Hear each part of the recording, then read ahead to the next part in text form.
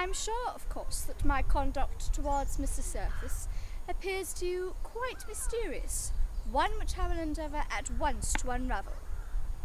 First, you may be assured that love has no share whatsoever in the intercourse between Mr. Surface and me.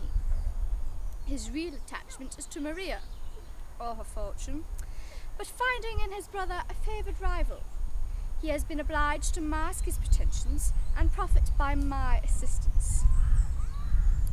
You are more puzzled, no doubt, as to why I should interest myself in his success.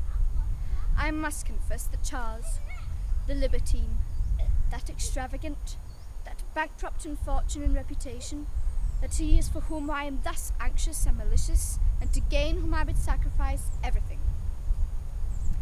As to the brother Joseph, it is only our mutual interest that binds us, for though he has contrived to deceive everybody beside myself, I know him to be artful, selfish, malicious, and being moral only when he forgets he is among friends. Oh Lud, I must withdraw to receive him presently. He calls for such constancy, I don't wonder at people giving him to me for a lover.